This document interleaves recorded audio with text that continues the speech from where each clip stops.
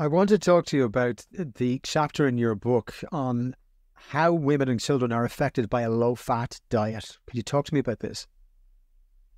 Well, as you said, the major nutrition studies were almost entirely on men. Women were not even studied until the late 1990s, even though they had been told to eat a low-fat diet for decades. And women are more compliant than men. They tend to be. They care more about being thin. And so it turned out when they finally did a huge clinical trial on women, some 49,000 women in the U.S. called the Women's Health Initiative, which was published in 2006 in a number of different papers, following the low-fat diet for an average of 7 years did not benefit these women's health in any way.